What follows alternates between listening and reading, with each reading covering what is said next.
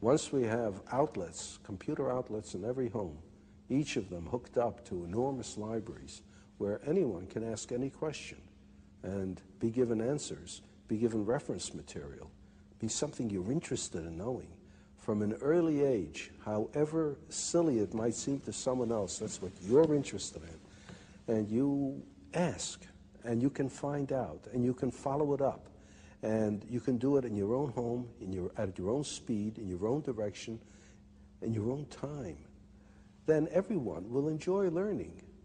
Nowadays, what people call learning is forced on you, and everyone is forced to learn the same thing on the same day at the same speed in class. And everyone is different. For some it goes too fast, for some too slow, for some in the wrong direction. But give them a chance, in addition to school, I don't say we abolish school, but in addition to school, to follow up their own bent from the start. Well, I love the vision, but what about the argument that machines, computers, dehumanize learning? Well, as a matter of fact, it's just the reverse.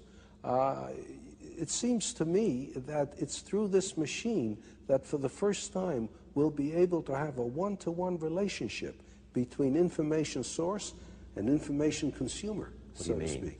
Well, in the old days, you used to have tutors for children. A person who could afford it would hire a pedagogue, a tutor, and he would teach the children, and if he knew his job, he could adapt his teaching to the tastes and abilities of the students, you see. But how many people could afford to hire a pedagogue? Most children went uneducated.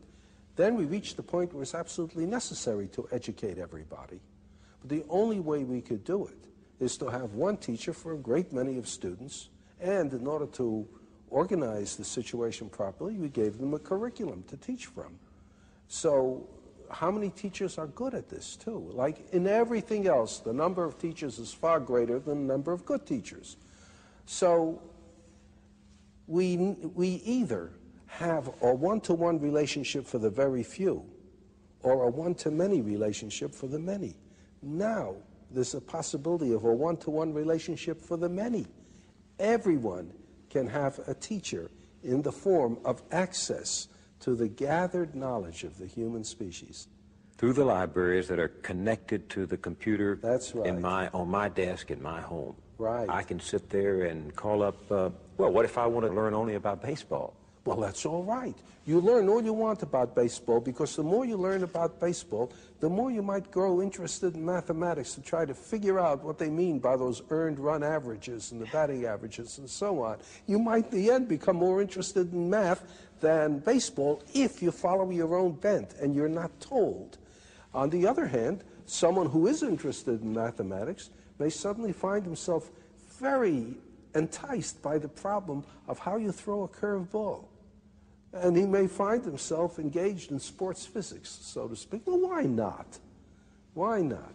But you know, Dr. Asimov, we have such a spotty, in fact, we have such a miserable record in this country of providing, say, poor children, even with good classrooms. And I wonder if our society can ever harness itself to provide everyone, including poor children, with good computers. Perhaps not at the very start, you know, but it's like asking yourself, is it possible to supply everybody in a nation with clean water? Now, there are many nations where it is impossible to get clean water except under very unusual circumstances. That was one reason why people started drinking beer and wine, because the alcohol killed the germs. If you didn't drink that, you died of cholera. But there are places where you can supply clean water for nearly everyone. Now, the United States probably supplies clean water for a larger percentage of its population than almost any other nation can. It's not that we would expect everybody to have a perfect computer right off, to have equal access to outlets, but you try for it. And with time, I think more and more will. Just as, for goodness sakes, when I was young, very few people had automobiles, very few people had telephones in the home. Almost nobody had an air conditioner. Now, these things are very common indeed, almost universal. It might be the same way.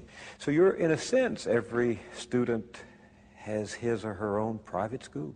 Yes, and it belongs to him or her. He can be the sole dictator of what he is going to learn, of what he is going to study. Mind you, this is not all he's going to do. He'll still be going to school for some things that he has to know. Common knowledge, common database. Right, and interaction with other students and with teachers. You can't get away from that. But he's got to look forward to the fun in life, which is following his own bent. This revolution you're talking about, personal learning, it's not just for the young, is it? No, that's a good point. No, it's not just for the young. That's another trouble with education as we now have it. It is for the young, and people think of education as something that they can finish. And what's more, when they finish, that's a rite of passage into manhood. Real world. Right. I've finished I've finished with school. I'm no more a child. And therefore, anything that reminds you of school, reading books, having ideas, asking questions, that's kid stuff. Now you're an adult, you don't do that sort of thing anymore, you see? And in fact, like prison, the reward of school is getting out. Exactly. Kids begin to say, when you're getting out. And every kid knows that. Every kid knows the only reason he's in school is because he's a kid and little and weak, and as soon as and in fact, if he manages to get out early, if he drops out, why, he's just a premature man. Yeah, so that's exactly right. In the city, I've talked to some of these dropouts, and they think they're there. They think they've become men because they're out of school. That's right. What's wrong with this? Well, what's wrong with it is you have everybody looking forward to no longer learning, and you make them ashamed afterwards of going back to learning. If you have something like this, then anyone, any age, can learn by himself, can continue to be interested. There's no reason then, if you enjoy learning, why you should stop at a given age. People don't stop things they enjoy doing just because they reach a certain age. They don't stop playing tennis just because they turn 40. They don't stop with sex just because they turn 40. They keep it up as long as they can if they enjoy it. And learning will be the same thing. The trouble with learning is most people don't enjoy it because of the circumstances. Make it possible for them to enjoy learning, and they'll keep it up. There's the famous story about Oliver Wendell Holmes, who lived to be well into his 90s. He was in the hospital one time. He had not long to live. He was over 90 already. And President Roosevelt came to see him.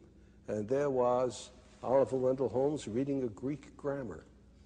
And Roosevelt said, "Why are you reading a Greek grammar, Mr. Holmes?"